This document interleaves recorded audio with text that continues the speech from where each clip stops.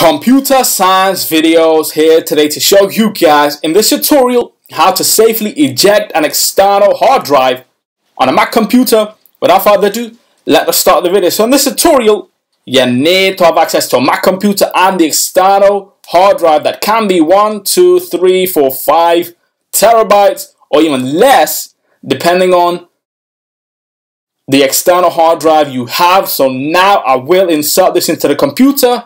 If you've already done that, this part is not for you.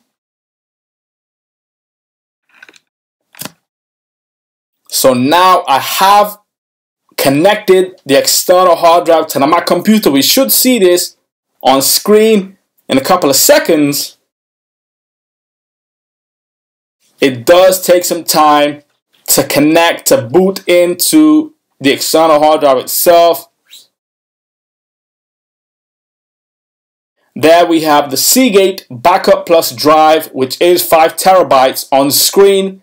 Now to safely eject the external hard drive, it's the same procedure as we do with the flash drive. We can either go to the hard drive itself, right click and then eject the external hard drive, or we can click on the hard drive and Command E to eject.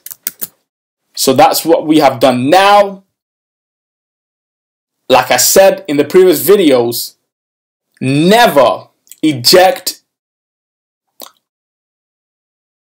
in a way which may cause data damage to your computer and everything on your external hard drive. Because if you are playing a video from your external hard drive and you haven't ejected safely and you just pull out the USB, you will lose data. That's why it's the best to close all the information, videos and files, and then come to the hard drive itself, right click eject or Command E to eject safely. So now we are ready to pull out the USB after the do's and don'ts. We have now safely ejected the external hard drive. That's it for this video. I'll see you guys in my next tutorial. Thanks for now.